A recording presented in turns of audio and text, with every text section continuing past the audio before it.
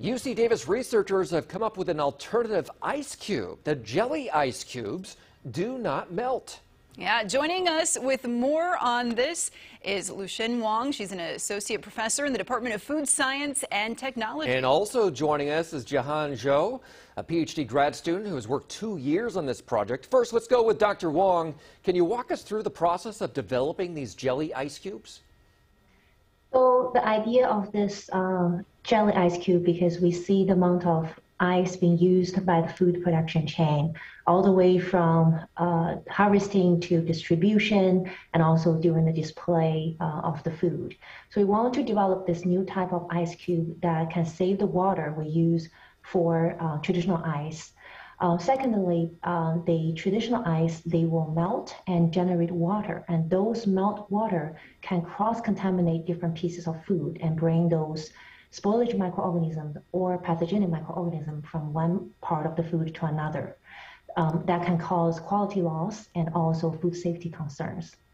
Another reason we are considering this new type of ice because we want a new type of ice that the end user can cut them into different sizes so that they can make the best contact between the ice cubes and the food that need to be cooled.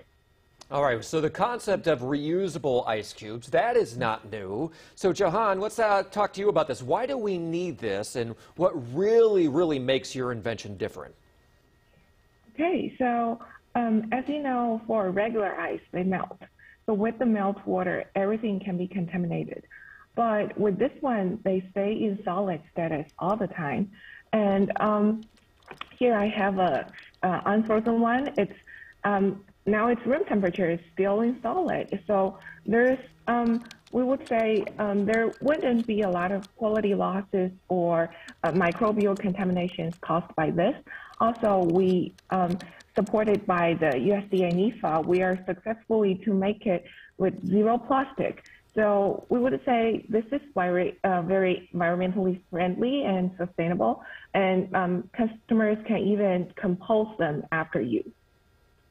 Yeah, compostable to top it all off. So, Dr. Wang, talk us through the steps from here. This is so fascinating and interesting to hear about, but when could the typical person at home be able to have this available to them? When will it be commercially available?